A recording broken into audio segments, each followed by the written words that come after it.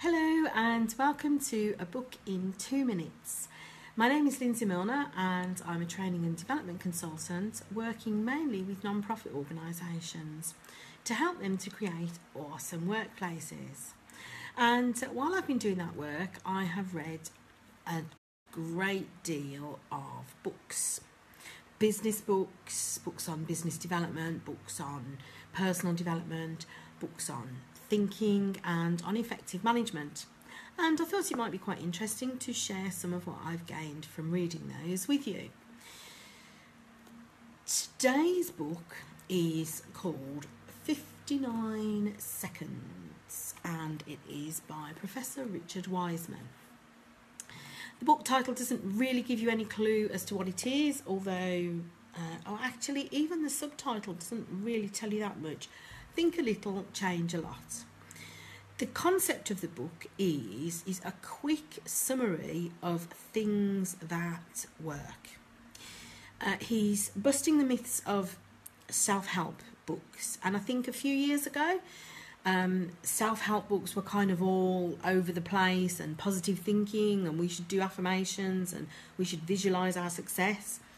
And Professor Wiseman looks at why these things don't work. He has done some research himself, and he also draws on other people's research to say what works, why it works. And the book also has a number of very quick tips for people who are busy. It's 59 seconds to have a look at a way to improve things. There's sections in there on decision making, relationships, happiness, creativity, dealing with stress, parenting. So, like, quite a lot of things that we can use to improve our lives. And it's actually quite good as a reference. I think some of the research will have come across before if you've read any of the other books that I've reviewed so far. A lot of the themes crop up. For example, there's the thing about don't praise a child's achievement, praise their effort, which we first came across in Mindset. Actually thinking about it, that might have been the first place I came across it, because I've only just recently read Mindset. But this book was published in 2009, and I think at that time, maybe the tide was turning in terms of self-help books. Everybody was like, oh, self-help books don't work, they're a waste of time.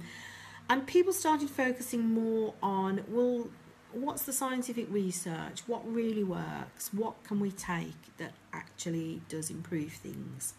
And another one that, again, I think I might have come across for the first time when reading this back in 2009, is about a gratitude journal. The research shows that people who keep a gratitude journal, and Wiseman talks about other ways of writing, different ways of keeping a diary, and that those, if you write in a specific way, it can have a beneficial effect on your happiness.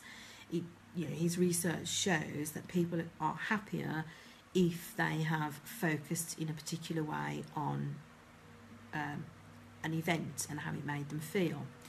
And one comparison that he makes with that is that if you talk about a really negative event in your life, talking about it doesn't actually help people to feel much better.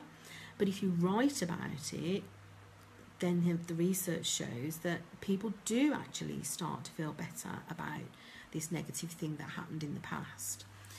So he's in favour of writing, as I writing a gratitude journal, writing a journal in this way of making a note of negative events can actually lead to you actually feeling happier. There's lots of tips in there, as I say, about creativity, about good parenting, about procrastination. There isn't a section called procrastination, but it does crop up in the motivation section. So what works in terms of motivation? Lots of really useful advice there that can be applied quite quickly. So it's Fairly interesting read, but is probably even more valuable as a reference. So that's today's book, 59 Seconds by Professor Richard Wiseman. Look forward to seeing you again tomorrow for a further book in 2 minutes. Facebook Live, 4 p.m. Bye.